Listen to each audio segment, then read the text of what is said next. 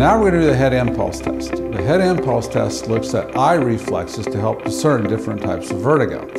The way you do the head impulse test is you actually have to stand in front of the patient. You're going to tilt the patient's head forward and have them gaze at your nose.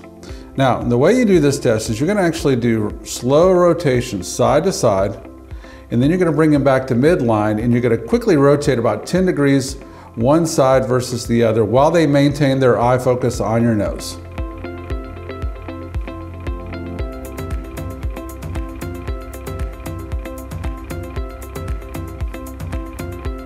And what you're looking for is whether the eyes are able to maintain focus on the nose, or you'll look for a corrective saccades.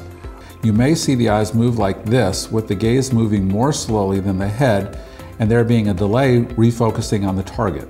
This is an extremely quick movement, so it may help to use a phone camera in slow motion to catch the quick movements. If present, this movement will typically occur when turning the head only from one side to the center, not on both sides.